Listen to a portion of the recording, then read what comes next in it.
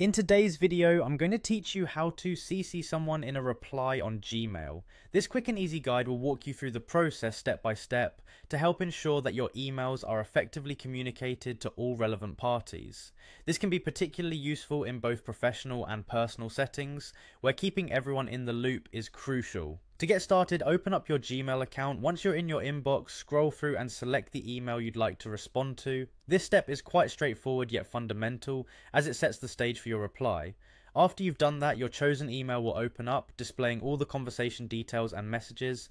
Next, you'll want to click on the reply icon. You can find this icon usually located at the top right corner of the email, symbolized by a curved arrow pointing left.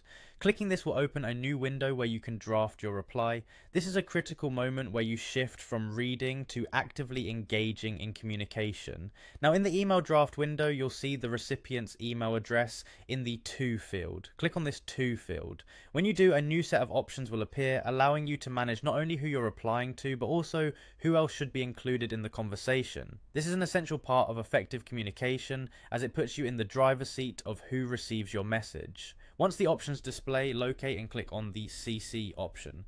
This will open a new field labeled CC right below the To field. Here you can add email addresses of those you wish to carbon copy on the email. This action ensures that everyone in the CC field will receive a copy of the email just as the primary recipient does. It's an efficient way to loop in individuals who need to be informed but don't necessarily have to respond directly.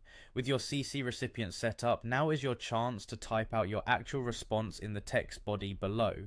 Compose your message with all the relevant details and any necessary context your recipients might need.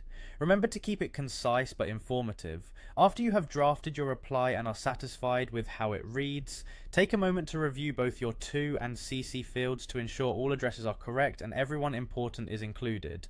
Finally, once you've double checked everything and you're sure it's ready to go, click the Send button. That's it, you've now successfully CC'd someone in a Gmail reply. This straightforward feature can greatly enhance how you communicate, keeping everyone on the same page. Thank you for watching, and happy emailing.